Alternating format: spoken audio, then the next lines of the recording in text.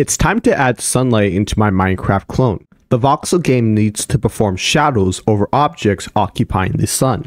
In my last video, I implemented color lighting into my Minecraft clone, but sunlight was a little bit difficult due to the lack of my understanding. Plus, I really had nowhere to start, and I didn't really have any resources to read upon, so yeah.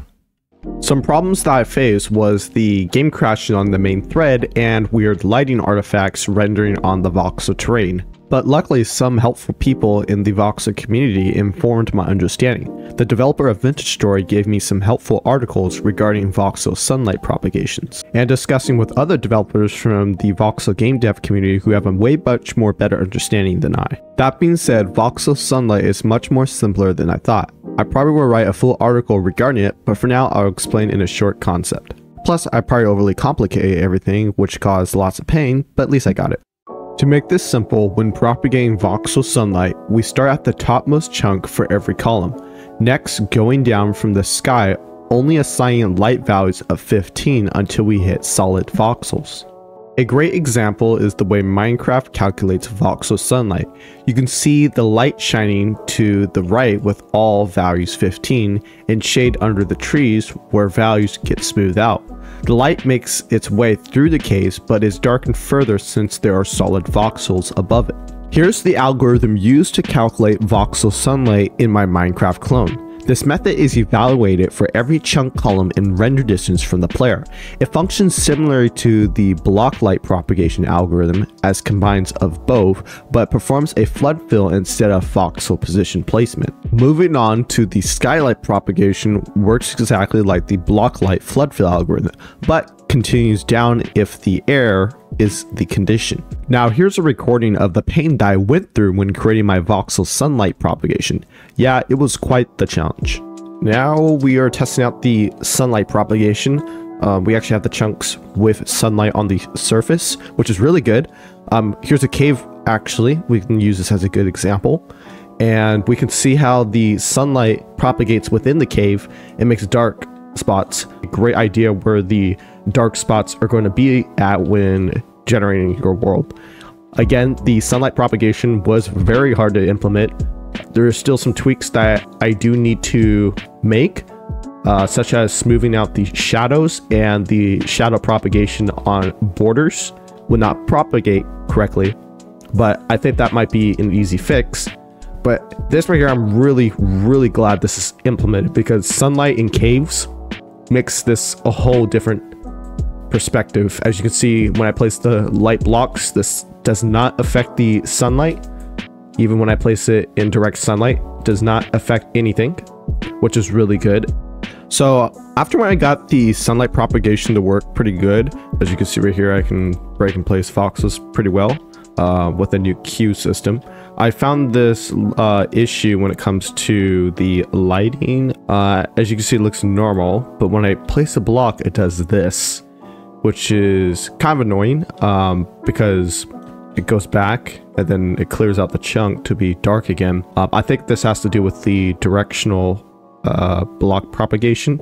As you can see, when I cross a chunk boundary, it reloaded the chunk. But these are all like in one chunk. So I happened to be playing around with the lighting.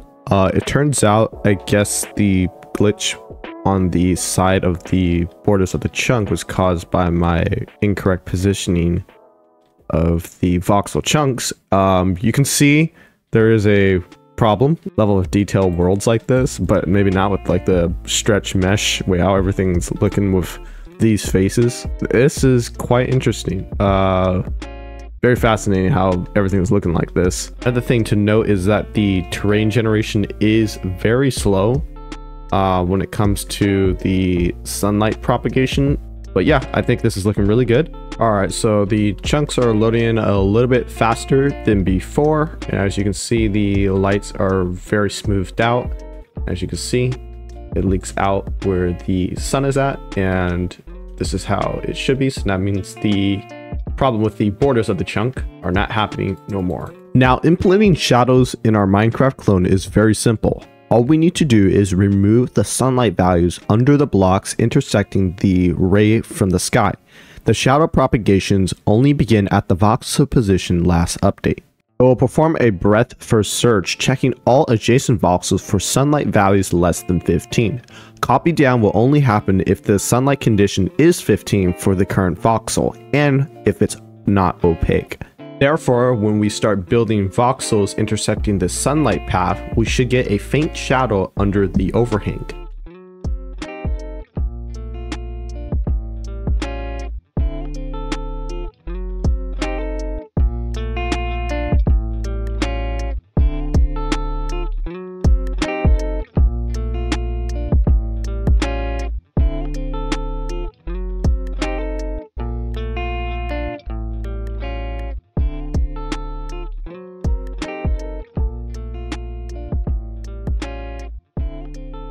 Next, I wanted to add a day and night cycle, at least the starting point of it.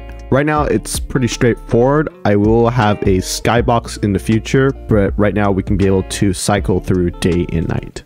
Which, as you can see, when I press a button on my keyboard, the light turns off, and if I hold it down, the sunlight values, as like the sun rising in the morning, goes up and the terrain gets brighter in a loop, and it will get to the brightest point, and then it will just go back to darkness. I made some improvements to color lighting in the Voxel game.